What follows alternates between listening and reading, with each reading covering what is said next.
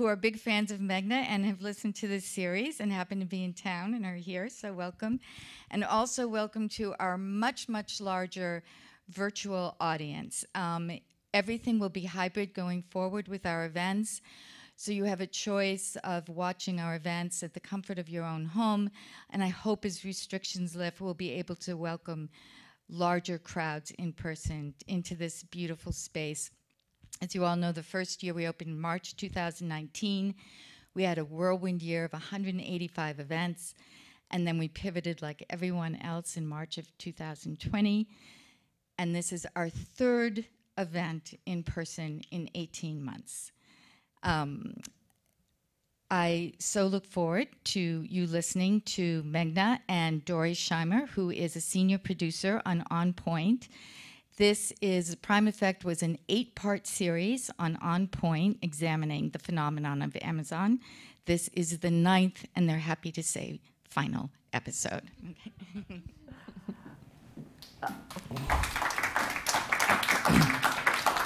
Well, thank you so very much, Amy, and good evening to everyone here in Boston. This is the first time that I have been back in City Space as well in 18 months, so it's actually very great. It feels really good to be back with all of you here in the City Space event area. And I want to also say good morning, good afternoon, good evening to all of our online attendees, wherever you are in the world watching this event today, and particularly good afternoon for those of you who are in Seattle, because I would have to say that I still seek some silver linings to this pandemic, and one of them is that we have vastly expanded our definition and sense of community to be not only those we can see in person, but those who are part of our radio community and our online community. So we're very, very happy to be co-hosting tonight's event with KUOW in Seattle. So a round of applause for another great public radio station. As Amy said, I'm Meghna Chakrabarty, host of On Point, and this is Dory Scheimer. She's our senior editor and really the intelligence behind our whole Amazon series, because she did research for dozens and dozens and dozens and dozens and dozens of hours, talked to many, many dozens of people, and single-handedly had to wrestle Amazon's very ample media relations department for what became an 8-hour on-air series and tonight's event as well, all about one of the most fascinating companies I have ever had a chance to cover and learn about. And we tried to learn all about it, but of course, we didn't learn all about Amazon because that is just not possible. It is too big. It is huge. It is its tentacles or its reaches everywhere in the United States and around the world. So one of the things I learned is that it's actually impossible, or at least very difficult, to really fathom all of the ways in which this one company is having an impact on our lives. And in a sense, that's exactly why we picked Amazon to do this really deep dive with, because it's emblematic, we think, of a tiny handful of tech companies that are so influential, I would argue they're reshaping society. And so with that in mind, with Amazon, we wanted to take a look at the good. And we heard a lot from a lot of people who had a lot to say about what they thought was good about Amazon. We wanted to take a look at the bad. And then we wanted to ask, like, how can we as a society who are living with this corporation or these corporations writ large maximize the good while minimizing the bad? And so that's why in tonight's sort of final conversation about Amazon, we want to round out the series with a discussion of our major takeaways about the company with that question in mind, how to maximize the good while minimizing the bad, because really as citizens in the society in which the tech companies are changing, that's answering that question is our responsibility. So what do we want to do as citizens once we understand the reach that these companies have in our lives? So that's what we're going to try and explore a little bit tonight. Yeah, and we tried in that first episode to answer this question, like, what is Amazon? It's a retailer, but it's so many other things in addition to that. So we asked listeners to participate and answer that question for us, playing a little Mad Libs. So here's some of the very many responses we got when we had people finish this phrase, Amazon is. This is Melly Annamalai from Nashua in New Hampshire. Amazon is something I do my best to avoid using. This is Betsy Gerald from Knox, Maine. Amazon is the prime example of all that is wrong with the world. Hi, this is Wayne Simmons from Ellsworth, Maine. Amazon is the last resort. Thanks. Hi, this is Andrea Learned in Seattle. Amazon is primed, pun intended, to step into global transportation emissions reduction leadership by prioritizing e-cargo bikes and cyclo-logistics for urban last-mile delivery. Thanks. Aloha, this is Richard Schnecker from Wahiawa, Hawaii. Finishing a sentence of the day, Amazon is a monopoly. Aloha. Aloha to our listeners in Hawaii. So we want you to participate with that same phrase tonight. So using slido.com, #onpoint, you can go there now and fill in the blank. Amazon is, and we will check out some of your responses later on tonight. We want lots of audience participation from everyone here and everyone watching online. And by the way, I just noticed, apparently Dory and I have been working so closely on this project for the past many months that we started dressing very similarly, with blazers and dark jeans and brown shoes. But that is how the partnership works here. Okay, but by the way, at that same Slido #onpoint, definitely over the course of the conversation, put in your questions wherever you are, because we'll be monitoring that and we want to incorporate your questions over the course of the conversation. Now, as I said, we talked to dozens of people in preparation for this series. Two of them in particular were just extraordinary, and we want to have them as part of our conversation tonight. So they are Tim Bray and Joshua McNichols. And Tim is principal consultant at Textuality Services now. He was a senior principal technologist and then vice president and distinguished engineer at Amazon Web Services, so AWS, from December 2014 to May of 2020. And he joins us now from tonight from Vancouver, Canada. So Tim, hello. This is the first time I've actually seen you. Welcome back. If he can hear us. Okay, we'll make sure he can hear us here in a second. So Tim, if and when you hear us, just wave your hand and I'll give you a proper hello. Our other guest tonight is Joshua McNichols. He's a reporter and host of the podcast Primed, which is all about Amazon. He works at KUOW and he's in Seattle. And Joshua, it is great to see you too. Can you hear me? Oh, I think we're dealing with something of a delay. Hi there, happy to be here. Okay. I do think we have a delay. Okay, we're gonna try and figure that one out here. So first of all, with tonight we wanted to loosely organize it into the three major takeaways that we learned about over the course of this series. And the first one we didn't actually get to. Yes, I can hear you. There is a slight delay here series, for some reason. Which is what does Seattle, the city of Seattle, have to teach us about Amazon's potential impact everywhere. Seattle being both the proving ground and home of Amazon's first headquarters. So if we can see if we can get Joshua back, we're going to try to start with him since he reports on Amazon from Seattle. Are we good to try getting Joshua back?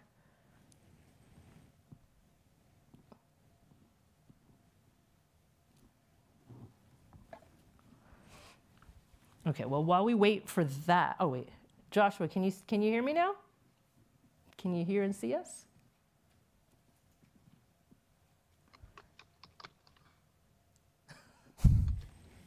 Okay, what I'm going to do to give us a little taste of the kind of reporting that Joshua. Yes, I'm here. There's a huge delay. It's like 10 seconds months. long, maybe 15. So, yeah, because we're watching you on the YouTube stream, and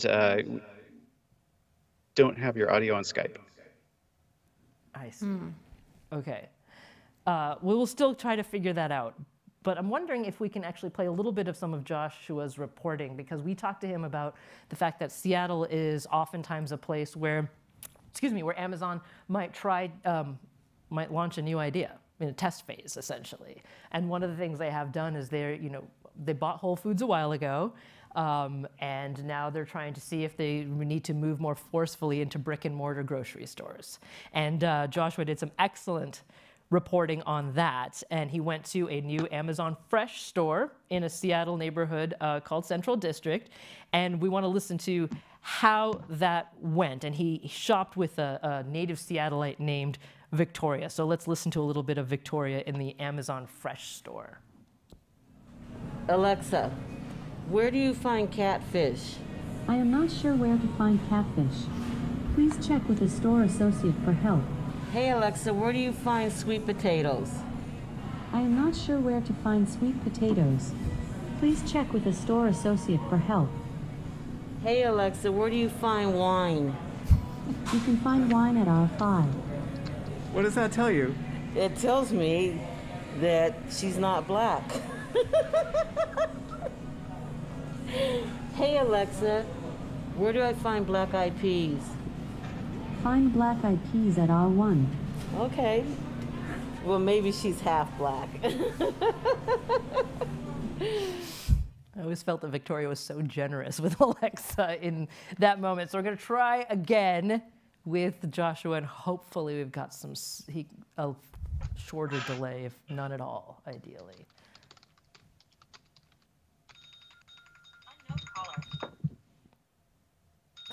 I guess we still have a delay. Okay, so Dory, you actually talked to Joshua a lot in preparation for that particular episode. Can you tell us a little bit about what he shared with you? Yeah, and I think Seattle came up even from the first episode as we kind of learned about the dynamic between Amazon and Microsoft that we saw in each of our, parts of Amazon. There was this competition there. Amazon tried to learn from Microsoft, and it's one of the reasons that they were there across the street, if you will. And talking to Joshua, he said that there's a real divide in Seattle between people like Victoria Beach, who are skeptical of Amazon's reach in her city. Her neighborhood is gentrifying, and this Amazon Fresh store is just the latest kind of physical example and representation of what she feels is kind of losing her neighborhood now to Amazon. Right, and Joshua told you that what was interesting is Amazon goes in, and obviously you heard in that piece of tape that they stocked the store early on with things that weren't necessarily entirely what the neighborhood who had been shopping there wanted in their grocery store. So the company came in with a different perception than the actual customers it was supposed to serve, which is really odd because another one of our major takeaways is this is a famously customer-focused company. So yeah, but Joshua also talked to several residents who this Amazon Fresh store is kind of in the retail space of this new high-rise apartment building. So while Amazon may have been catering to the people who lived in that specific building or in the buildings around it, they were blind to what this neighborhood had historically been and what the people who had lived there for decades were still trying to hold on to. And Amazon uses technology there. They have Alexas in grocery stores to tell you exactly where things are. But this isn't the only example where they missed the mark just a bit on the human component of applying that technology. But then continued to adjust, though. Right? Yeah. I mean, Joshua talked to a manager who said, yeah, we learned pretty quickly that there were some items that customers were coming in for that we did not have, and we changed the inventory and adjusted that pretty fast. How are we doing on seeing if we can get them up with sound at the moment? Yeah, I can hear you now. Can you hear me? Still working on it? Still working on it. Okay. I can hear. These are some of the fun technical difficulties we work with every day on our live show frequently. Yeah. If you wonder at all how I get through the portions where we can't hear our guests, it's because people like Dory are telling me what to say.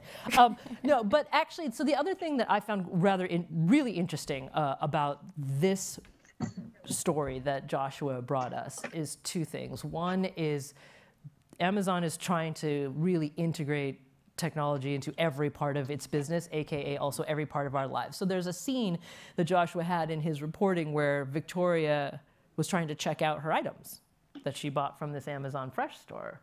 And you're supposed to just scan it, right? Or just It's not even a scanner. The cart detects the items that are in your cart, and that's how you check out. Right, but it didn't detect anything in her cart. So the employees were like, I guess you can just have it for free for today. But I guess they're okay with publicly debugging their high-tech grocery stores. But on the flip side of all this, there was a sense from some of the employees that Joshua talked to, and we will get him eventually, and he will tell you in much more detail than I can. But Dory, share this part with us, where because they were working for Amazon, right? They weren't working for a business that only does groceries. Some of the employees actually felt that they had way more career paths or possible paths to growth than they would have otherwise, say, if they were working only for Whole Foods or only for a Stop and Shop or only for a Fred Meyer or something. Yeah, and that's a really interesting piece of it, because Amazon is having to adjust to be more competitive in this labor market right now. Andy Jassy, the new CEO, seems to be really aware that the public perception of Amazon, an employer, needs to be improved. And Joshua's reporting reflects that they are making some strides in telling new employees at this Amazon Fresh store that there is career advancement to stay with Amazon, which is uniquely different than what we heard from warehouse workers who said, yeah, they would train us, but they would tell us to take that training and go elsewhere, that there wasn't that room for advancement within Amazon. Right, that in fact it's a completely different company. Yes. If you're away from the corporate side, and I would say that the Amazon Fresh stores are still fairly close to the corporate side because it's not a fully established business that they've let out into the world. If you're away from the corporate side, it's a completely different company. That's what we heard a lot from current and past employees. Yeah, including Tim Bray. I mean, who described it as, the best job he ever had and an amazing place to work, which was different than warehouse employees. Checking in. Doesn't look like we got it yet. Okay. Well, what I'd like to do is play a little bit more, if possible, from some of the reporting that Joshua gave us, because not only is that Amazon Fresh store an example of how Seattle has had to absorb Amazon as its biggest business because of the headquarters being there, but of course there's the ancillary impact, both negative and positive. And he has actually done reporting on how some people in Seattle think that it's quite good to have Amazon as the biggest presence in the city. For example, with some businesses that surround Amazon's main campus in Seattle. And here's what one business person told Joshua. I know Amazon can be a controversial topic for folks. Our experience with them as a landlord, as a tenant of theirs, has been really positive. So do you remember why he told Joshua that it was a positive experience? Yeah, so that was Jeremy Price. He owns Wilmot's Ghost. It's an Italian restaurant and the base of Amazon's Spheres. So Amazon has done a lot through the pandemic as a landlord. They own the property around their campus, and there's a lot of businesses and restaurants.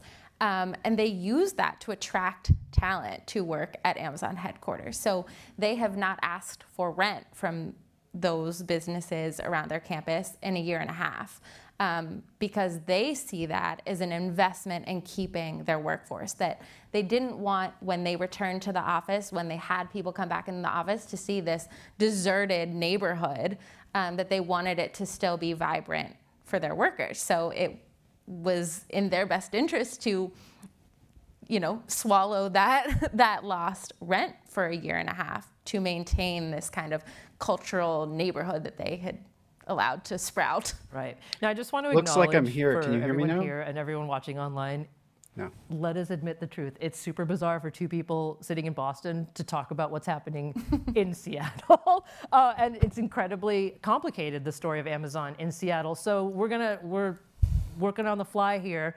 For those of you who are watching, especially from Seattle, if you have access to Twitter, because our Slido's on pause here for a second while we deal with the technical challenges of getting Josh and Tim back on, and I want to let the team do that. But hop on Twitter, and my Twitter handle is Meghna WBUR, which is MEGHNA WBUR.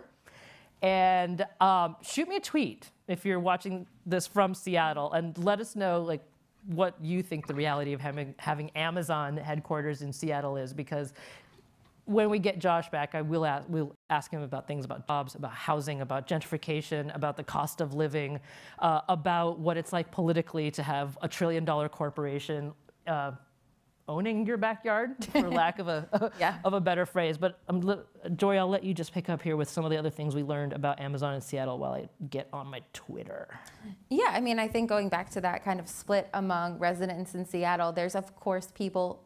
Amazon is an enormous employer that attracts talent to Seattle. That has increased. If you were fortunate enough to be a property owner before Amazon moved in, you have benefited immensely from those rising property costs. Of course, that has created an affordable housing crisis for those who haven't, but that kind of illustrates that split that people feel. Yeah, and I mean, here in the Boston area, we came close to potentially experiencing that, because you'll all remember Amazon's sort of Hunger Games death match for HQ2, as they called it, and Boston actually put forth an interesting proposal, because we here in Boston were attracted by the potential. Amazon was saying they were going to bring 50,000 jobs. Can you hear me? But where are you going to put all these new people? Like, what part of the city were we going to develop here? Did we want to inherit some of the challenges that Seattle did? But of course, everyone here remembers how that went, right? Ultimately, it went to Virginia and New York. Oh, no, first New York, then Virginia, because New York said no. Yeah. Right. So rescinded. But in a sense, a lot of people also thought that Virginia was kind of was going to get it anyway, because Amazon wants to be close to Washington D.C. Okay.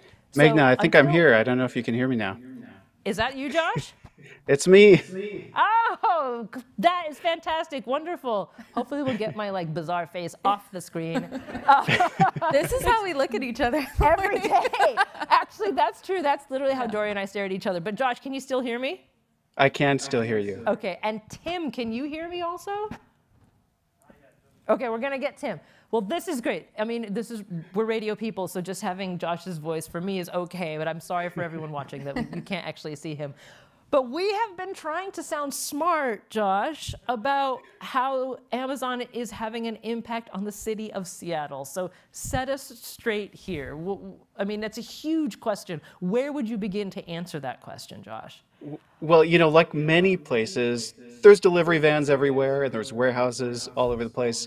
But here, we also have experimental grocery stores that kind of come in many different flavors, and pop-up stores, the Amazon 4-star store, and all kinds of different things where Amazon works out some of its new technologies. And then we've got the corporate headquarters that employs so many people that, if you go to a soccer game, one of my bosses told me the story about his soccer team, any group of parents that you're talking with, there's going to be one person there who works for Amazon or who has a sibling who works for Amazon or something. So I feel like Amazon, one of the local columnists here described Amazon's effect on Seattle as that of a prosperity bomb, Oh. And on the one hand, that's great. It's a lot of money. But the money isn't necessarily shared equally. There's a sort of, you can imagine if you just drop a big bag of money on a crowd of people, it's not necessarily going to bring out the best of humanity. And so, we've got, because we have a shortage of housing, there's really high competition for land, and not everybody can afford to live here. Teachers and firefighters can't afford to live here, and have to move out of the city, have to live south of the city. And so there's a sort of, even though we have this problem in many American cities right now where there's sort of two different classes, in Seattle, it's really strong because Amazon is a big fish in this pond, and those problems associated with a tech sector having the wealth in this economy and a non-tech sector maybe lacking access in the same way, it's really strongly felt here. Okay. Well, first of all, it's great. We can see you now, and it's just great to see you, Josh. And good to see you. Everyone, I mean, I just want to give our City Space folks a hand, because this is on the fly debugging, which is always a very heartbeat or heart rate inducing task.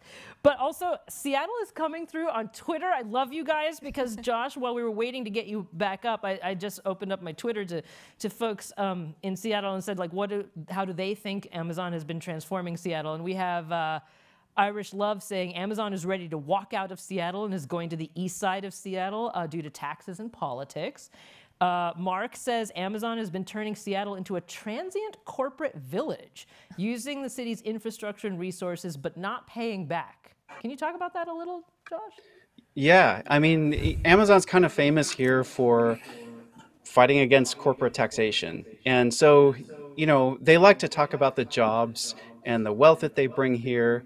And they've been trying to soften their image in recent years by, giving by charitable gifts to fight, climate change or to reduce homelessness or build housing. And those have been significant, but that came after many years of criticism for not doing enough to mitigate their bad effects. They don't like to come out swinging publicly against corporate taxation, but they fund the organizations that do. So there's a sense that many people sort of have this idea that Amazon thinks highly of itself, but doesn't necessarily want to pay for the things that help distribute the wealth around or reduce some of the problems that come with that wealth. Did you have a question for Joshua about anything that he talked to you about? Yeah, Joshua, we talked about Victoria Beach, and we just played that one clip of her, but you talked to her for much longer. And I just would love for you to shed some more light on how Victoria feels about this kind of new physical Amazon presence in her neighborhood. Yeah. Well, the thing that really interested me in talking to her is that, we're here in Seattle, we're very familiar with the effects of Amazon's growth in a neighborhood we call the South Lake Union neighborhood, which used to have a lot of warehouses, had some affordable housing, but that's kind of where Amazon's explosive growth was centered for a long time.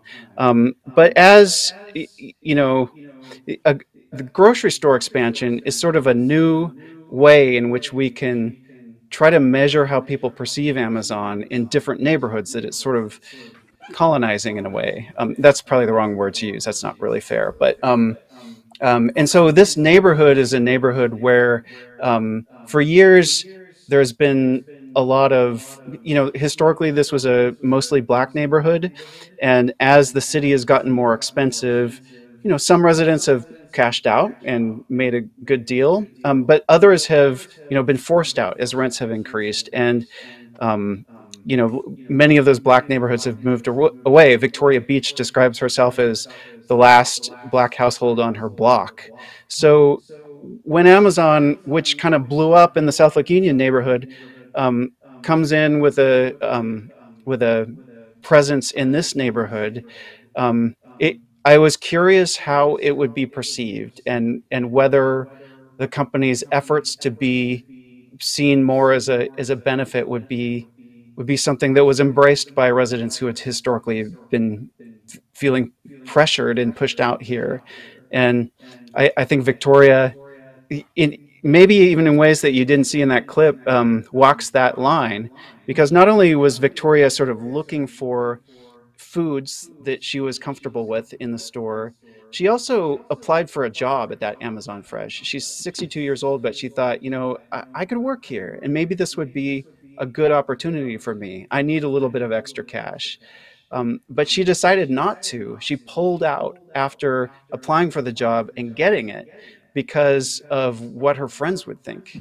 And what she said is that she was afraid she would be perceived as a traitor.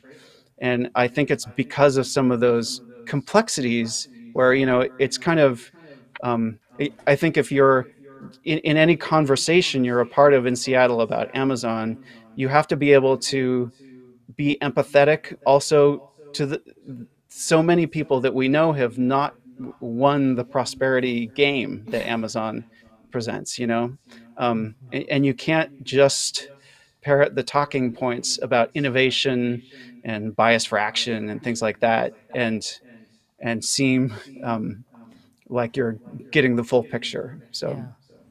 Well, speaking of the full picture now, is that Tim Bray that we can actually see and hopefully hear?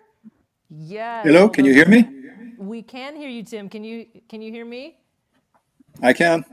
Okay, good. Just a slight delay there. That's a manageable delay. It's good to see you, Tim.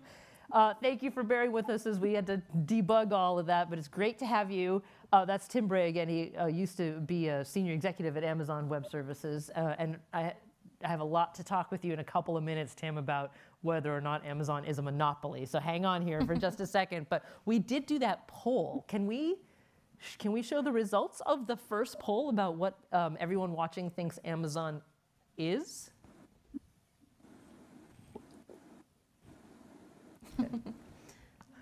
I'm really making our team work hard today.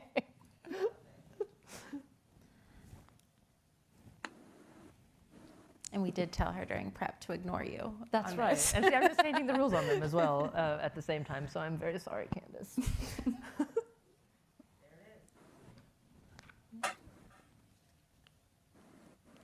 Oh, fascinating. So everything from essential to my personal life to unraveling the fabric of our communities. Union busting, also good and bad. So before we move on, Dory, this is something that we saw over and over and over again in all 8 episodes about the complexity of people's feelings about this company. Yeah, and we had a listener in our last episode who kind of verbalized this in such a strong way that she has relied on Amazon more than ever in the pandemic to get her the basic things that she needed and feels so guilty every time she clicks buy. And we heard that over and over again, whether people used Amazon or not, feeling these complex feelings about a company that is just so present in our lives. This feeling that it's unavoidable, but I want to avoid it. To people just saying, this has made my life easier. Mm-hmm. And I think Amazon is recognizing that kind of chasm more than ever. Yeah, and so the reason why I found this personally really fascinating is that, you know, feelings might be feelings, but again, regarding that question of like, what do we as citizens want to do about these giant corporations, actually how we feel about their impacts on our lives is a very big driver to when it comes to deciding about policies we'd either support or not support. So we're going to get to that in the third part of tonight's conversation, but we have another poll. Yeah, we have another question for you. So before we get to this next part of tonight's conversation, we want to know about your Amazon habits. So for our audience tonight, we want you to go back to Slido.com, #OnPoint, and tell us how often you think you use Amazon. And there's a couple choices for you, and we'll get back to see how often they do in a few minutes. Yeah, how often do you think you use Amazon is our next question for all of you here and online. And again, Slido.com OnPoint, #OnPoint is where you can send your questions to, and they are coming in. So we'll get some of these incorporated here in just a second. But so we talked a little bit about Seattle with some bumps in the road there.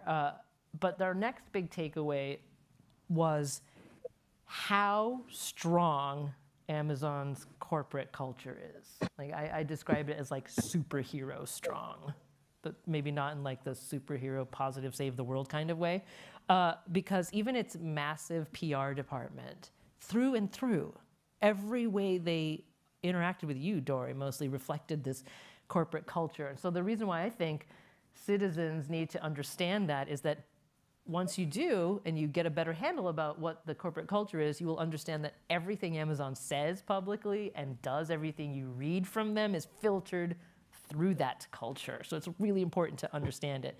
And Dory interacted with Amazon PR for like, what, 6 straight months? 6 months.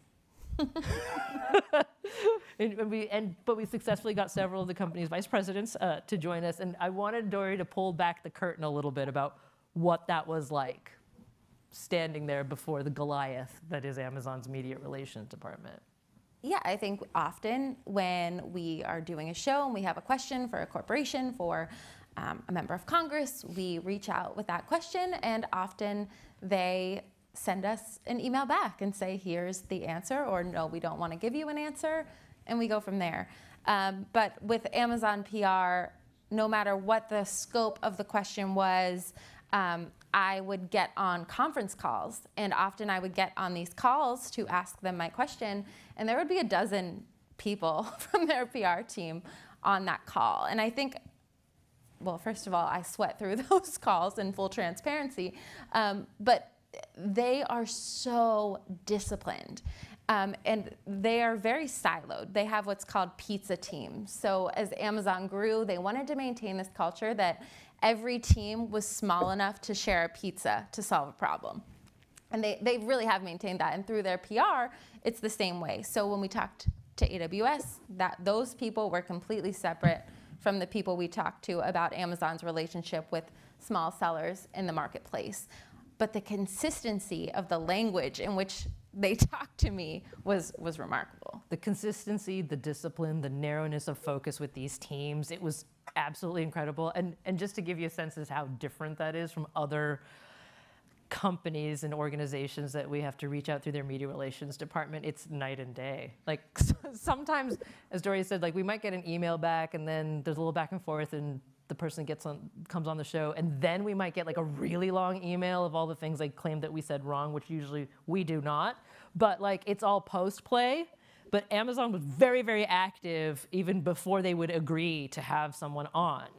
And Tim, if you can hear me, first of all, I'm just really delighted to see you. But as the man that's worked in Amazon at a senior level, when you were there, I mean, how would you describe what this is another big question, but how would you describe what the corporate culture was like? Well, it's the best job I ever had, and one of the things that made it that way was that it was exceptionally well managed, much more well managed than really anywhere else I'd ever worked, including places where I was the CEO. And that is in large part due to the culture, and there's a huge amount of work that goes into consciously constructing that culture. It doesn't happen by accident. So there's the famous Amazon leadership principles, which are, easy to laugh at, but turn out to be pretty widely used and reasonably effective. And in particular, they're used very intensively. Amazon is hiring and promoting people. And so Tim, I'm going to interrupt. I'm so sorry to do this because we've got you. There's no delay now, but the sort of level is going up and down, so we're losing every few words. So there's an echo. Let me turn off my mic. I'm going to turn off the sound so I can speak like this. Okay.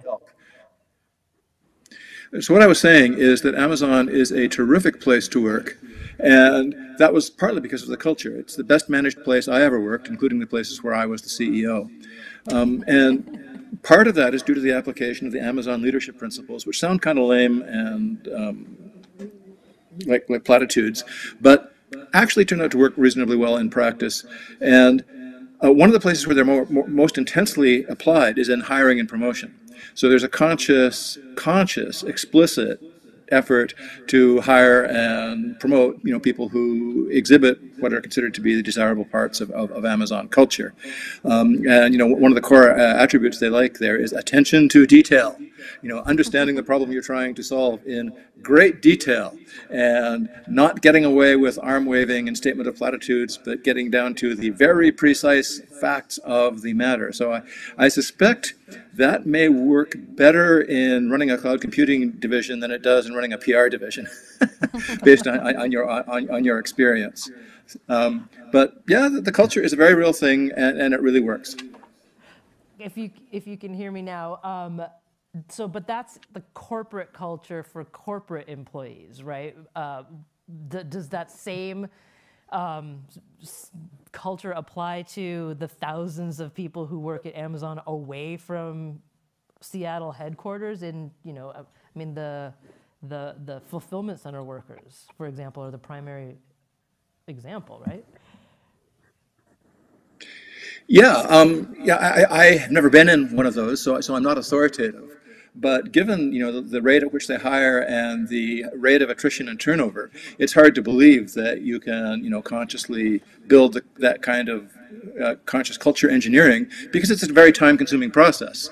And when the average tenure of somebody is measured in months, is that going to actually happen?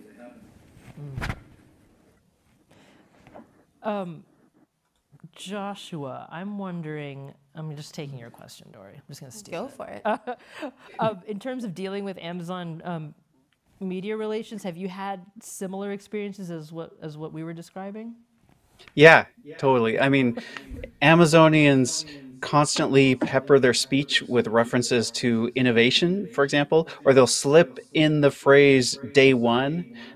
This is kind of a dog whistle that tells people that you don't take anything for granted, but you treat every day like it's the first day of Amazon's existence when it was still scrappy. Almost all of Amazon's leaders do this multiple times in the same interview, but I've also noticed that ambitious lower level employees do it too, like even grocery store employees. There's also some trickle down with how people at Amazon talk about unions. You know, Amazon fights unions. Its leaders like to emphasize, not the fight against unions, but rather how the company rewards innovations and results. And I hear that kind of talk a lot at the top of Amazon. But when Amazon connected me with grocery store employees, I also heard this there, that unions hold people back, imposing rules about seniority and stuff that stifle innovation.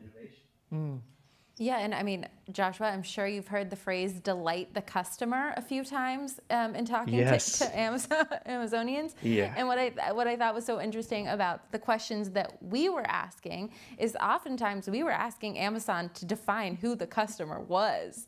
I mean, when we were talking about AWS, when we were talking about Marketplace, for instance, are you trying to delight the customer? Is that the seller on Marketplace, or is that the consumer? So you see these kinds of dodging, honestly, when you have to get down to those kinds of specifics oftentimes. We also had a very strange experience, which I don't think I've ever actually had, where we spoke with a senior executive at Amazon. And again, this goes to the discipline of the company, that we didn't give them our questions in advance. We would never do that, right? But so when I was talking with her, I would ask my question. No, him. That's right. Actually, AWS. It's the current head of a senior level person at AWS. When I was talking with him, there would be this like tiny delay, and we would hear pages being flipped. And it wasn't him flipping the pages. It was definitely a media relations person there, like flipping the pages for him to find the right answer for him to basically read off the page. Now, everybody has talking points, right, when they speak to the media. That's not unusual. But having it all written out in a notebook and you can hear the pages turning was a first for us. But what really opened my eyes about it is that this particular senior executive was a very dynamic man. Mm-hmm. He had lived an amazing life, and once they let him off the leash, so to speak, he had very interesting things to say about the company. But this is not a company that's going to take that risk to begin with. But I should say that you heard Tim say this was the best job you've ever had, and yet you left this job. Why? Well, that's a matter of public record. You can just type Tim Bray Amazon into Google, and you'll get all the gory details. I left Amazon because during the early days of COVID, there was a big dispute about whether Amazon was taking good enough care of the warehouse workers. And there were two sides to the dispute, because Amazon was putting a lot of work into it, but the warehouse workers were still acting scared and protesting. And then there were some white-collar office workers who were organizing activism on, to expose the concerns of the warehouse workers. And Amazon reacted to this by firing all of them. And I couldn't really be comfortable with that, so I left. But that's a long time ago. That's old news. What you're talking about is much more interesting. It's old. It may not be old news to it may not be old news to everyone, Tim. But could you just walk us a little bit more through that decision? Why was it that particular thing that you were in a high-level job at AWS, which is a hugely important part of the company, but you let it all go because of treatment of employees? What was it about that made you make that decision? Oh, well, I was carrying a VP rank, and I think that, in the world of business, once you've gotten to a VP rank, you really have to be part of the leadership team, and it's just not okay to step out and go rogue and start, engaging in external company-facing activism. And so I was very unhappy with what the company had done in that situation.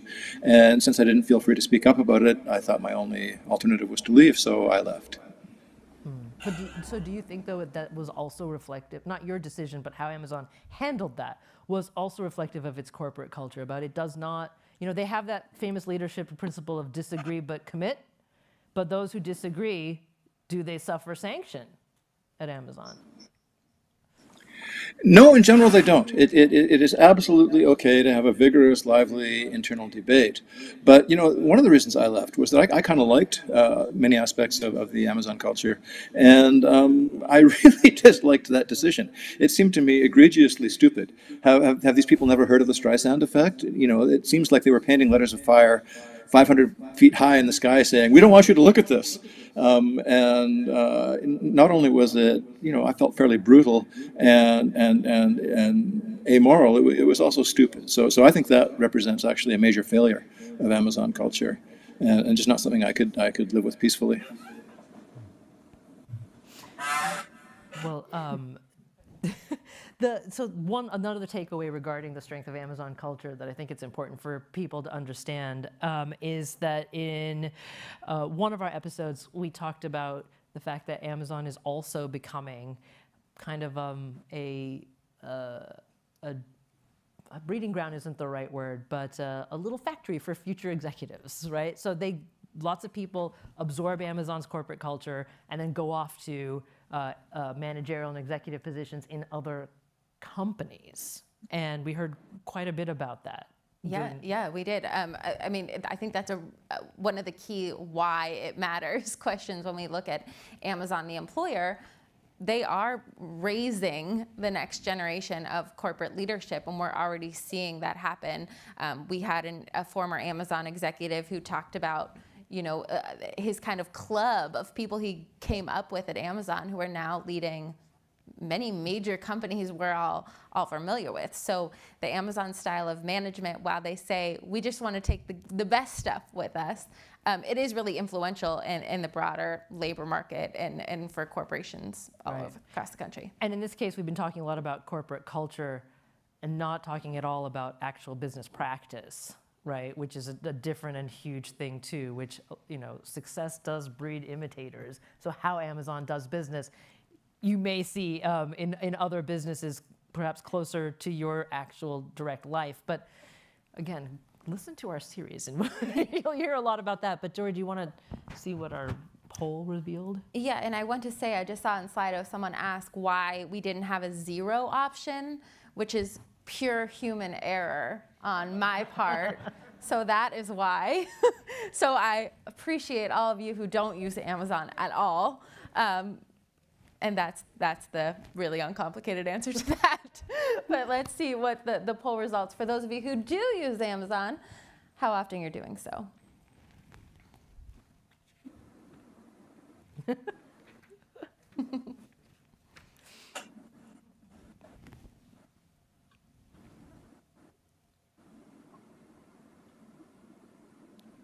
In the meantime, we got this question about what happens if all the Bed Bath & Beyond stores close. So, an alternative, a brick and mortar alternative for many of the items that people use for Amazon. And I think in our last episode, talking to Brad Stone, we are seeing consumer habits changing. While there was a lot of dependence on e-commerce in the pandemic, now people do want to be able to go to the store. So that's kind of an open question, I think, of what will happen with brick and mortar in that kind of format. Absolutely. Okay, so here are our results. How often do you think? Now, see, this is why we put an asterisk around think. Use Amazon 1 to 5 times a week. That vast majority of respondents. Okay. So, Josh, actually, let me ask you, how many times do you think you use Amazon per week? Oh, I use it so often. It's like, we explored this a little bit in Primed, how as companies merge, there becomes less incentive to support the little place where you would buy this or that. There are more and more things that are just, we used to have this regional department store called Fred Meyer. It's now part of, the Kroger empire.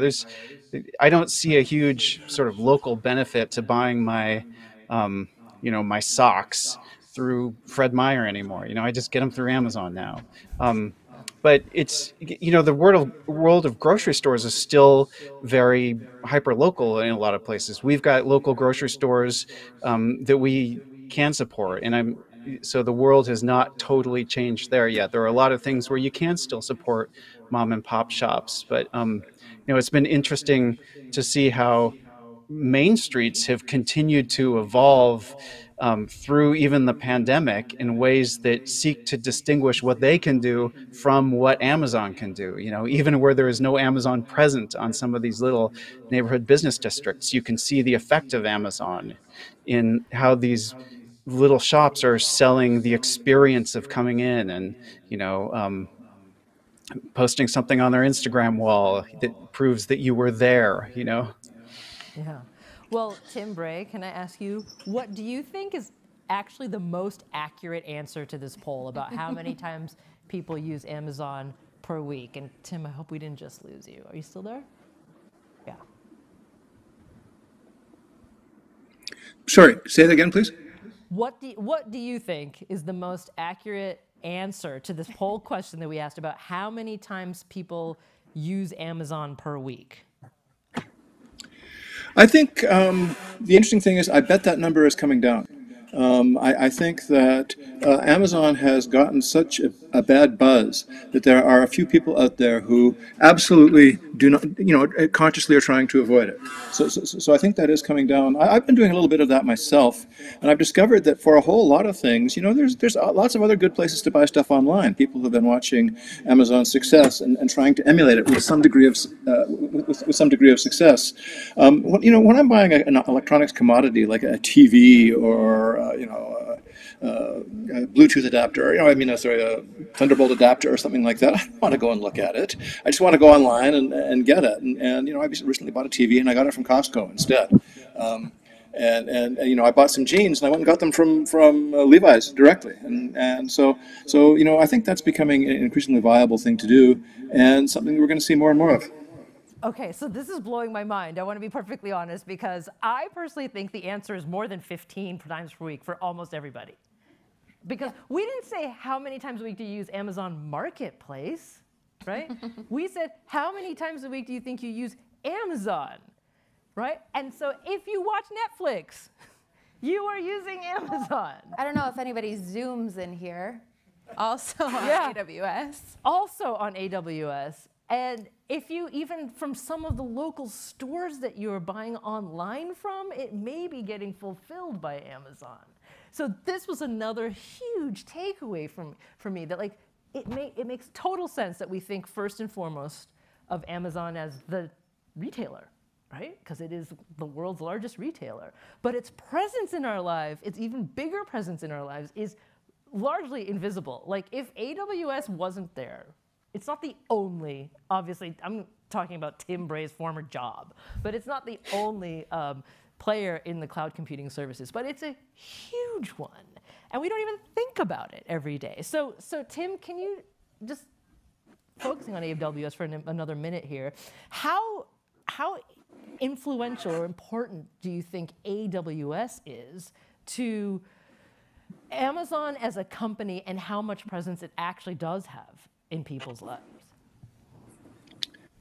Well, it has a huge presence in people's lives.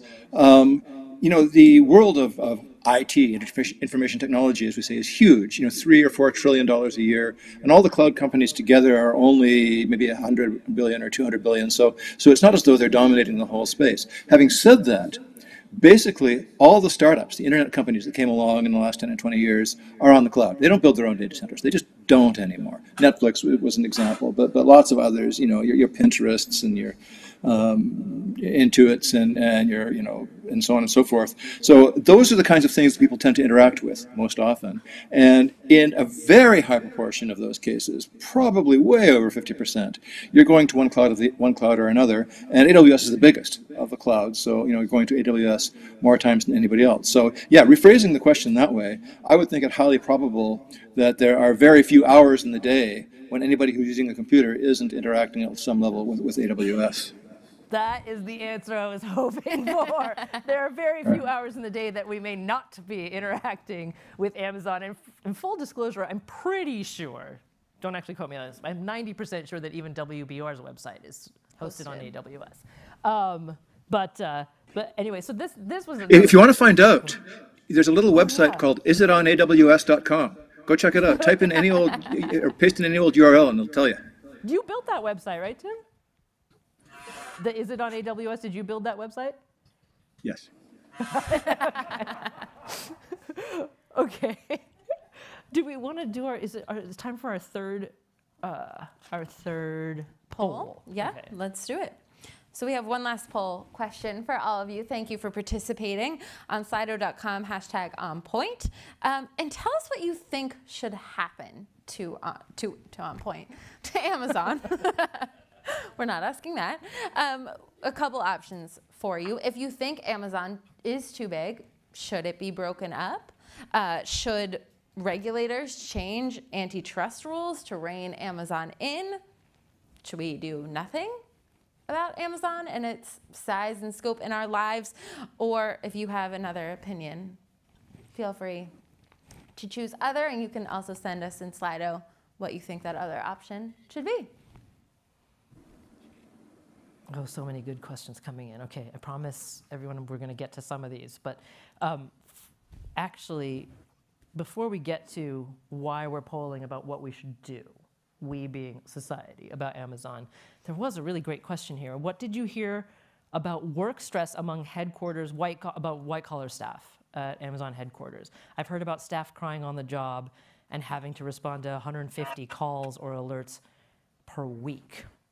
Yes, I think that I learned in talking to a lot of Amazon employees through producing this series that there's very split opinions. My takeaway is that there's a very particular kind of person who succeeds at Amazon, that its management style really works for some people, that they thrive on that kind of structure and commitment to those leadership principles, and there's clear kind of definitions of what you need to do to be successful as an Amazon employee. And to others, that kind of expectation and rigidity is extraordinarily stressful. And I talked to several Amazon corporate employees who said, you know, I did 3 or 4 years and I've never been so miserable, and I had to get out, and it was, I mean, we had one voicemail who said it was ruining her life to work for Amazon. So I think I think there is a certain kind of person who thrives, but that it can be a very intense culture. Yeah. So a couple more questions from people in the audience and watching online. Josh, I'm going to turn this one to you because you've also had to deal with Amazon media relations a lot. There have been, over the past many years, more and more focus on how Amazon treats its employees, right? So is their marketing and PR campaign working to improve their image? And being in Seattle, how would you respond to that question? Yeah, I mean, in the same way that they reflect on the old leadership principles, now they reflect just as often on the newest ones, which prioritize employees, making Amazon one of the best places to work. So, I mean, they're talking about it a lot.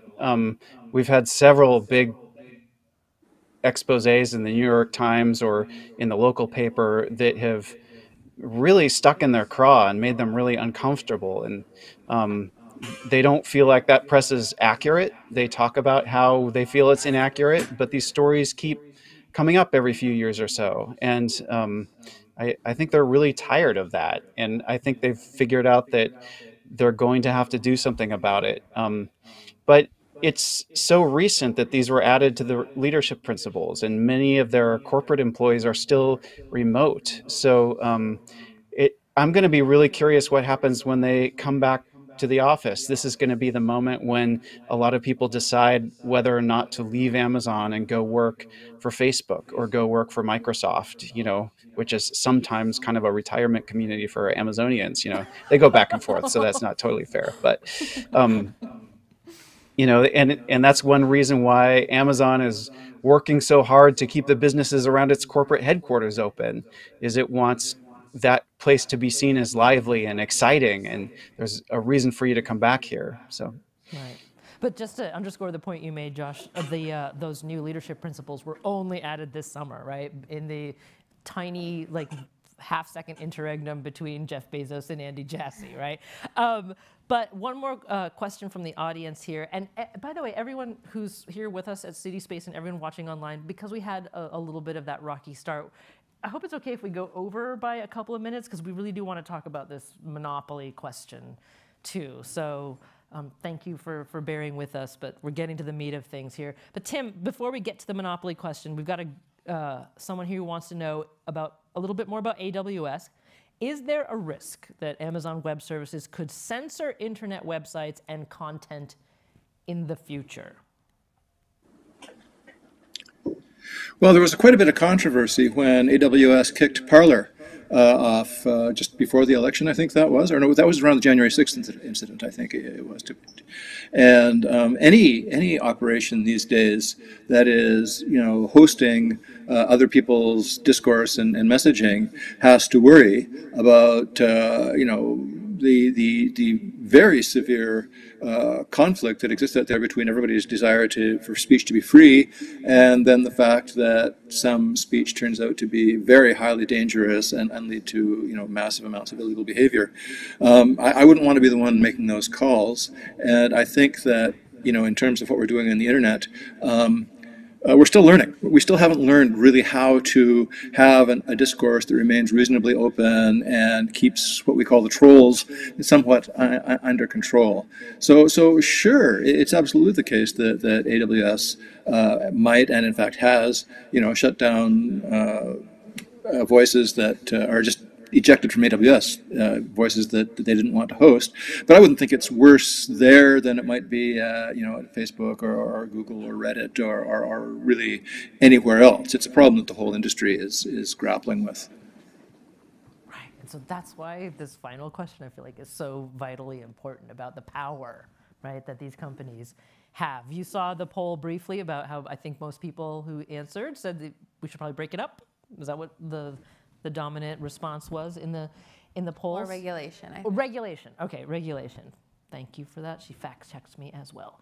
But so our big third and final takeaway for tonight is really this question of how do we come down on understanding whether or not Amazon is a monopoly, right? Or do we even have an accurate definition of what a monopoly is in the 21st century economy? And let me just quote Brad Stone, who's with Bloomberg, who's written a couple of really great books about Amazon and what he told us in episode 8 of our series. He said basically Amazon sits on a pile of cash. It has the ability to attract the best of the best talent in technology and engineering, and those two things in combination allow them the freedom to invade industries.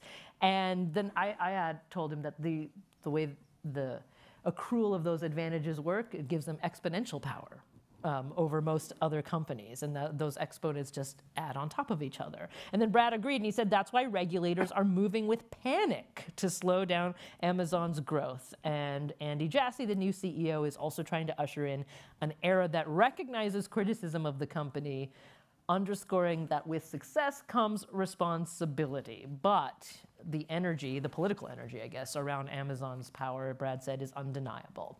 So, Tim, here's my question for you. Before we get you to answer whether or not Amazon is a monopoly, you actually did answer the question in the form of a 6-page narrative. So can you just briefly tell us what is the 6-page narrative in Amazon? What is that thing? So in Amazon, when a major decision is to be made, obviously there's going to be a meeting. And what makes Amazon unique is no PowerPoints are allowed. For anything that really matters, somebody has to write a narrative. There can be 1 pages, 2 pages, but 6 pages are the most common. And normally they take the form of a PR/FAQ, which stands for Press Release Frequently Asked Questions. And in that document, whoever is proposing whatever they want to have done has to write a press release for what's going to be said when you launch whatever you want to launch, and then a bunch of questions about it. And it imposes a very heavy burden on the author of that document to write a compelling linear story that anybody can understand. And I think it is a much better way to make decisions, and it's one of the reasons why Amazon has been successful. And so you wrote a 6-page narrative about whether Amazon is monopoly and should it be broken up, which I love that. You used their own technique to analyze the company. And after writing the 6-page narrative, what did you conclude?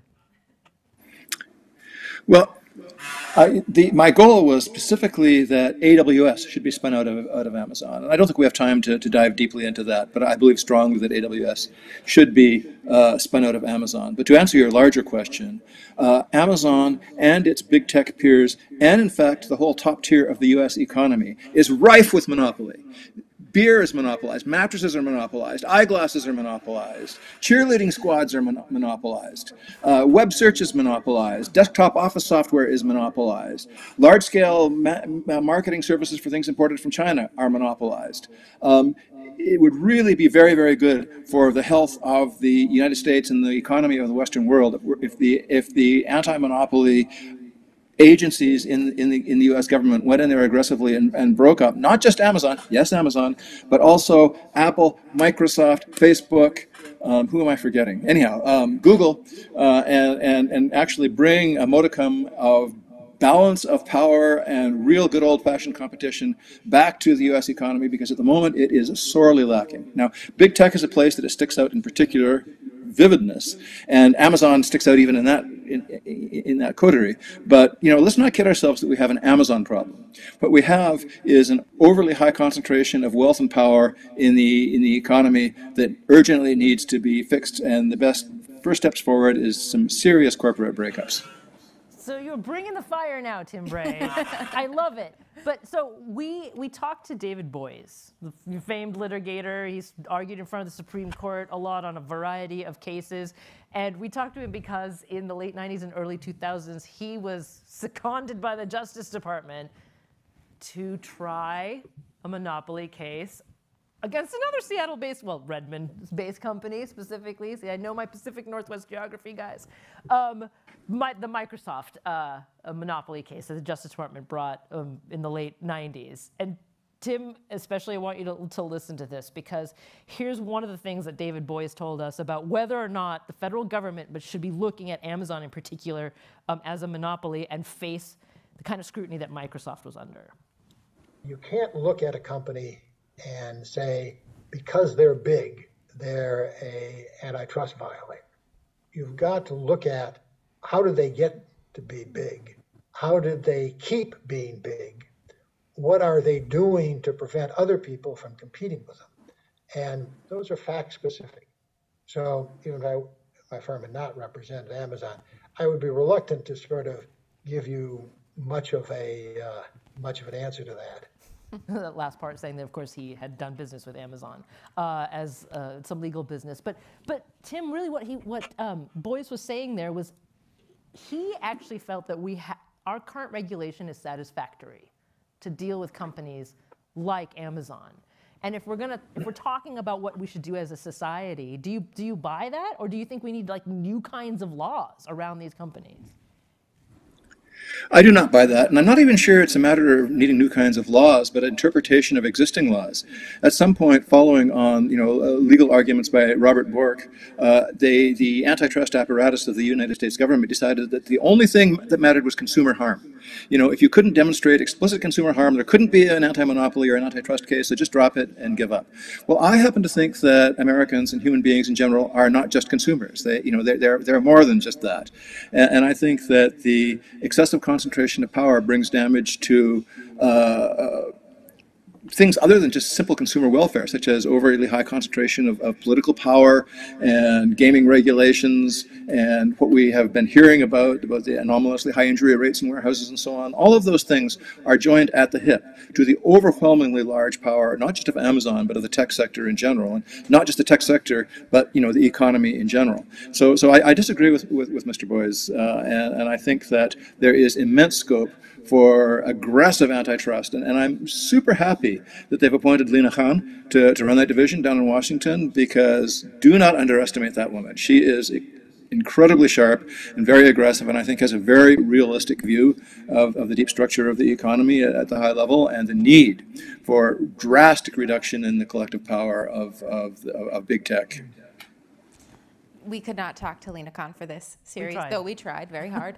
But we did talk to Congressman David Cicilline, who has introduced a whole package of antitrust legislation. So I just wanted to mention that we covered kind of extensively the efforts in the U.S. House to rein in big tech companies specifically, but also to modernize our antitrust laws. But we talked to Michael Cusimano when we had Tim Bray on about breaking up Amazon and possible legislation. Cusimano is the deputy dean at the MIT Sloan School of Management and author of The Business of Platforms. And he said this about antitrust enforcement and Amazon. I would be very cautious about breaking up Amazon, but I do have certainly some thoughts about where they do seem to be potentially abusing their position. There's been a lot of complaints over the years about the Amazon store and Amazon Marketplace. So these are two separate businesses. You talked about them before, using data from the marketplace to inform which products or services Amazon should go into directly, or what we call self-preferencing, giving their own products first listing after a search. Many people use Amazon to search. So those kinds of practices do seem to be abusing its position. Well, Joshua, let me come back to you here. Again, you're living in the city where these decisions are emanating from about how Amazon wants to do business. Just your thoughts on the question of monopoly, and how does the growing sort of hum of the possibility, and I underscore the word possibility, given how Washington works, of regulation on Amazon, how does that go over in Seattle? That's a good question. I mean, certainly among people who work at Amazon, there's enthusiasm for not breaking the company up. And among detractors, you have enthusiasm for it. I mean, it's a complicated question, and I mean, there are so many different parts of Amazon that it's when you've got it's a data-driven company, and there are always people who are left out of the data. You know, I'm just thinking, going back to the grocery store, for example, you know, you've got decisions about what to stock, and the customers who shop at the grocery store request something when it's not there, and they are listened to, but Amazon can decide whether or not people who aren't represented in that customer base should be reached out to. And I don't know, I'm kind of going off in a little bit different direction here, but I'm not sure really how to answer your question, I think. That's okay, but I mean, the multiple directions that every question about Amazon goes is something that I learned about this company, because every part feeds into every other part. So I completely hear that. I mean, we should say that about the start of the series in general. We thought that we could break Amazon up into 8 manageable pieces of hour-long conversations, and we got into each one of them and found that none of those parts were manageable, especially AWS. Well, 2 last comments, and then I have 1 last question for both of you. And we've gone over time, so I really thank everybody for your patience here. But we've got some comments coming in on the Slido where someone's saying the company needs to pay taxes. A la what you were saying earlier, Josh. Considerable regulatory oversight for mistreatment of non-corporate employees. Break it up. And this is, the person identifies themselves as a very early Amazon employee. And then someone else says, I love what Tim Bray is saying. There are too many monopolies. We need more corporate breakups. So many people going out of business because of monopolies. So my last question for both of you is, again, I am very, very focused on what we as citizens need to understand about these companies, or Amazon in particular, in order to make good decisions, say, at the ballot box. So what is it, and Tim, I'll start with you. I mean, what's the one most important thing that you think we should understand about Amazon when we think about who we want to elect or what policies we want to support that people don't know enough about? I think Amazon is an example of a company that does a very good job of playing by the rules, most of the time anyhow, and skating right up to the edge of the line and maybe over it here and there. But by and large, they are a company that plays by the rules. And that means that as a society, if we do not like what we observe Amazon to be doing, well, we need to change the rules. And yelling at Amazon isn't going to help do that. It's a job for old-fashioned politics. Find candidates who share what is becoming an increasingly popular view of the unacceptability of the huge power and wealth imbalance, and are bringing practical ideas forward how to address that. Now, we don't need to we don't really need to invent new policies. There are existing well-known policies in the areas of antitrust and labor regulation and so on and so forth that, in fact, are being applied somewhat successfully in other parts of the world, notably Europe. So it doesn't require crazy radical ideas. It just requires a somewhat more progressive brand of politics with particular attention, as I think I've emphasized several times now, to antitrust. And when you've got a company that's doing something badly, you can regulate it, and they will try and capture the regulation and escape the regulation, or you can break it up into multiple companies and then let them compete against each other and have the free market work on your own side. I prefer the latter approach, but this is a reasonable debate we should be having as a society. Well, point well taken. First of all, there's no such thing as a perfectly pure free market, and as in a democratic society, we have the right to make the rules of those markets. I think oftentimes of those markets, and oftentimes we forget that. We have that right as a society. And Josh, from your experience reporting on Amazon for so long, from seeing how, what kind of corporate neighbor it is in Seattle, would love to know what you think the rest of us away from Seattle should understand about the company that we may not already. I feel like the city that Amazon is helping build in Seattle tells us a lot about the kind of country that we're building right now in terms of who benefits from this economy and who's left out. And I think we can take some lessons as to whether that's the kind of country we want to build by observing what's happening here with the distribution of wealth concentrated in a handful of tech companies. I don't know, there's some really great things that come out of Amazon and its technology and its innovation. Its people are problem solvers to the core, and many of them are very active on, in civic groups trying to make the world a better place. This is a little bit, though, the sort of Carnegie model where we look for the, wealthiest members of our society to just sort of swoop in and help fund the underfunded homeless shelter, as Amazon has done. It's built a homeless shelter in its headquarters, but do we want our government to rely on that kind of largesse when it chooses to show its face, Wow.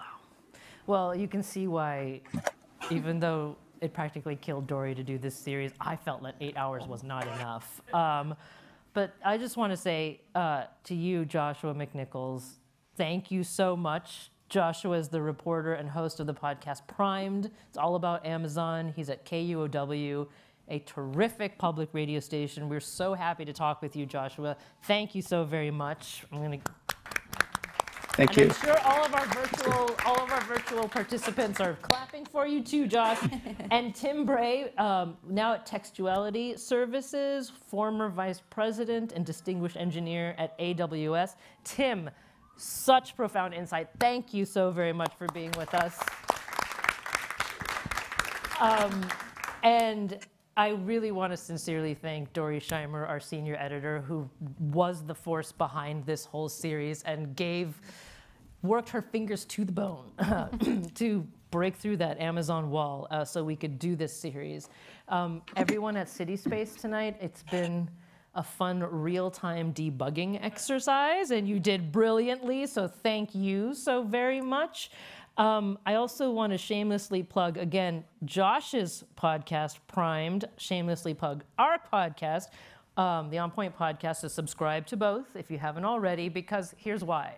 Again, we need tools as citizens. We need insights. We need knowledge that we can rely on to make the kinds of decisions, to set the kinds of rules that Tim was talking about. And I will always, till my dying day, believe that public broadcasting is a place to get that kind of knowledge as citizens. So subscribe, okay? If you haven't already. And thank you to everyone for coming here to CitySpace at the WBUR studios tonight. And thank you for everyone who watched online. Our success depends on your participation with us in this civic endeavor, and we always want to hear your ideas. always. So go to onpointradio.org. You can find all ways to contact us, send us your ideas. And for the full lineup of future City Space events, go to wbur.org/events. There'll be a lot more good stuff coming up as City Space fully charges into this new world of hybrid events. So thank you, everyone, so much tonight. It was really a pleasure. Thank you. And good night. And good afternoon, Seattle. Bye.